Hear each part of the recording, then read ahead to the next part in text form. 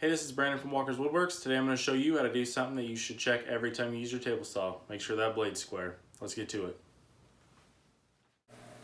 Start by raising your table saw blade all the way up as high as it will go. You're going to want as much usable surface area on the blade as you can get. The blade I'm using here is the Amana Tool Mamba 50 tooth combination blade. I'll have links to all the tools I use in this video down below. So this is a magnetic digital angle finder. Go ahead and stick it on your table, zero it out, and then go ahead and put it on your blade and see what your angle is. As you can see here, mine's a little bit out. So go ahead and adjust your blade until it reaches 90 degrees. Sometimes it takes a little bit of fine tuning to get just the right angle.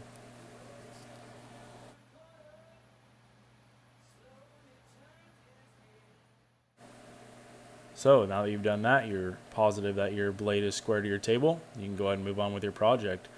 Lower the blade back down until it reaches just above the height of the piece you're going to be cutting next.